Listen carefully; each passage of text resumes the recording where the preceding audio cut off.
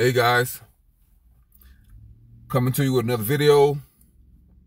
Breaking news here. Authorities are looking for two people seen running from the Brooklyn scene where a rideshare driver was shot in the head late Thursday. Police say, according to the NYPD, the 52-year-old driver was found wounded in the driver's seat of a black Mercedes-Benz on Lincoln Place in Prospect Heights around 10 p.m. Guys, you have to be vigilant out there. I'm telling you guys, do not be picking up people that make you very nervous or you're scared. Do not do it. Women, do not be out here picking up these men. All it takes is one time. I don't care if you have 5,000 rides. I don't care if you have 10,000. It takes just one time for you to never see your children again.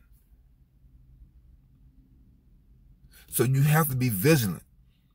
Don't be trying to be no Batman night rider, Uber driver late at night. You're an idiot. I don't care if you survive.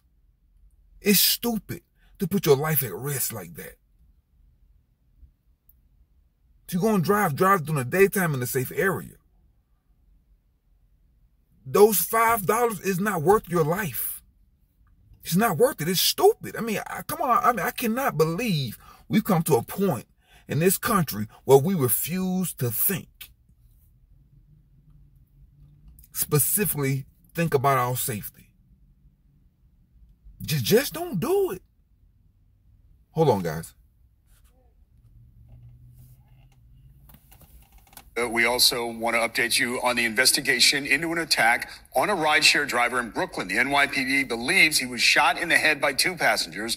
They're still on the run right now. News 4's Miles Miller has the latest from Prospect Heights.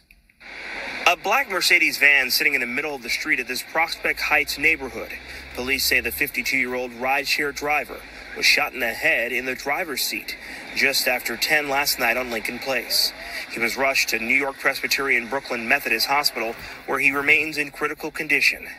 Witnesses reported seeing two men running away from the vehicle. I asked one of the officers what happened, and he told me someone had been shot.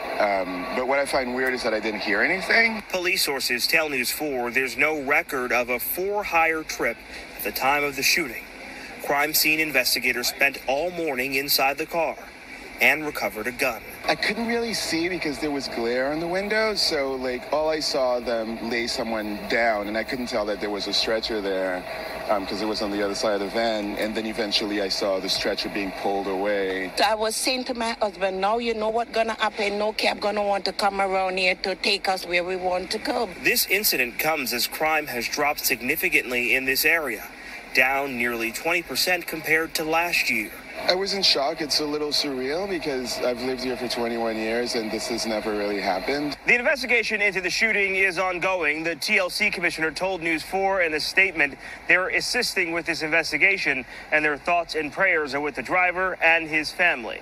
That's the latest in Prospect Heights, Brooklyn. I'm Miles Miller, News 4 New York. So guys, again,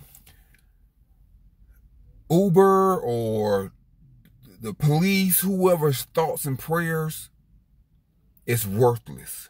It means absolutely nothing. Nobody's going to pray for you. Nobody's going to think about you. They're going to bury you and they're going to get the next driver, and the next driver's going to make the same dumb mistake because everybody thinks it's not going to happen to them until it does. So guys, think about what you're doing. Be vigilant. Analyze your environment. Analyze the people. You have, if you have to discriminate, discriminate. I'm not there. No one's there. We're not there with you to tell you that looked like a safe ride. No one's there with you. And if you have to carry, and if you have to, if you have to be in fear of your life just to pick up somebody, don't do it. You're playing Russian roulette. I told you people are poisonous.